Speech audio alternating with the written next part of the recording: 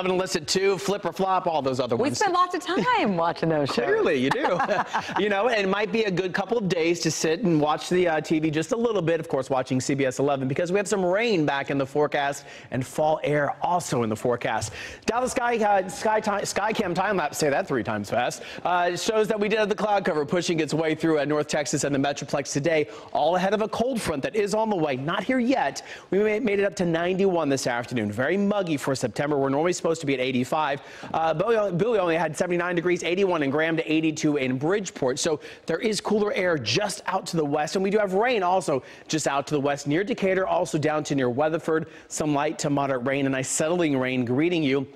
A couple of isolated storms also pushing into parts of Jack County, south to north in Palo Pinto County, and down through parts of Stevens County, seeing some of that rain that is holding together. And this is drifting its way south to north. Eventually will start to work its way on in, but I still wanted to show you the radar estimated rainfall over the past hour to 2 hours. And just in north sides of Palo Pinto County, picking up a half of an inch to near an inch of rain in some localized spots. And it's much needed rain.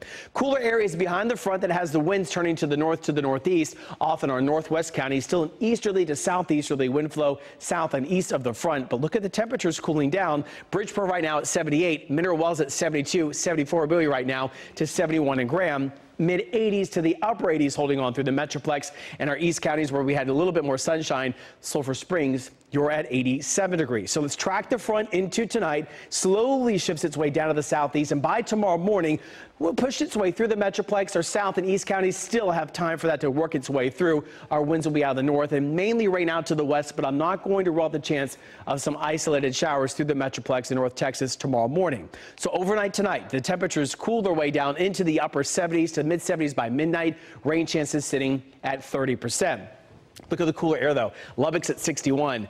Oklahoma City at 63, 59 in Wichita. Chicago's at 88, and we're at 89. So the warm air spreads well up into the Great Lakes. That front then eventually pushes its way through tomorrow morning, as we talked about. And then tomorrow, we only make it up to about 85 with rain chances at 20% in the afternoon to 30% in the morning. So not a big washout for us, but we are going to be seeing some much needed rain on the way. And going into Thursday, also rain remaining in the forecast. You can see Thursday morning, possibly rain chances right around 30%. And Thursday, temperatures are going to be cooling down even more to 81 for the high, and then Friday 79 degrees for the high temperature for the opening of the state fair.